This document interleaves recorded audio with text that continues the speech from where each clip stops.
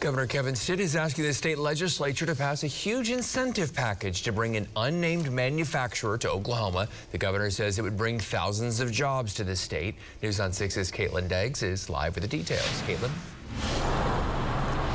Yeah, good morning. Just hours after Governor Stitt made his announcement, a legislative committee approves his request. Now, Governor Stitt did not mention the business by name because he is still under a non-disclosure agreement. However, he says the business is a major Fortune 500 company that is considering building a factory in Oklahoma. It is widely believed to be Japanese-based Panasonic.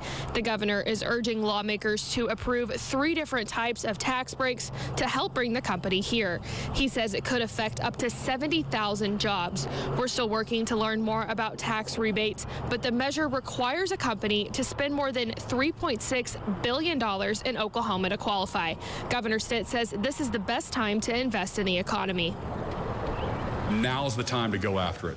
Tens of billions of dollars are going to be invested over the next 5 to 7 years in this space, and we want Oklahoma to be the spot that these folks land. So we have an opportunity to land one of the largest factories in the entire country.